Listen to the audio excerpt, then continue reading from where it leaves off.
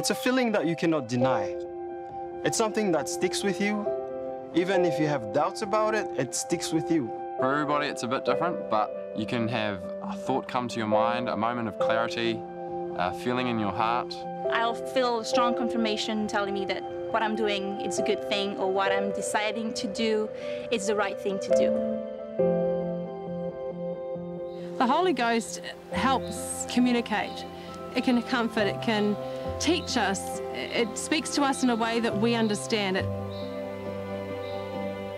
I feel this surety in the very center of my being. I feel faith and I feel confidence. It's almost like a feeling. It comes different to everyone. But for me, it's always a feeling. I just know, I feel that it's right.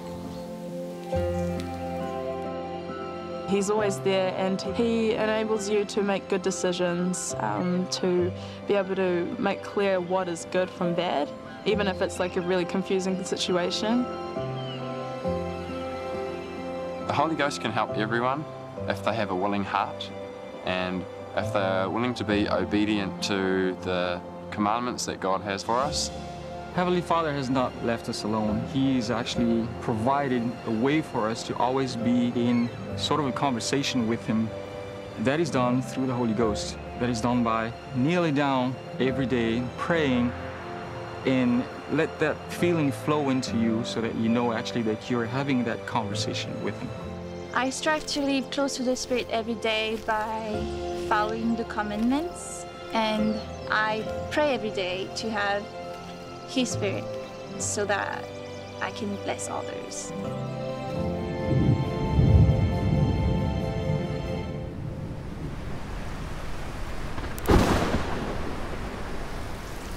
I've had some lows experienced in my life where I felt very alone, and I think the only thing that kept me from giving up completely on life was that Holy Ghost saying, hey, it wasn't a loud voice, it was a quiet voice, and it would say, hey, Heavenly Father loves you, it's going to be okay.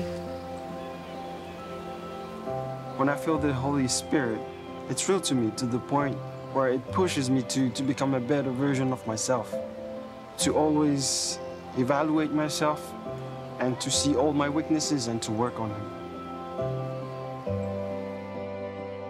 If you listen and you just trust, I think it's just all about really trusting with all your heart, might, mind, and strength, and just knowing that Heavenly Father is in control and that through the Holy Spirit you can have access to what you need.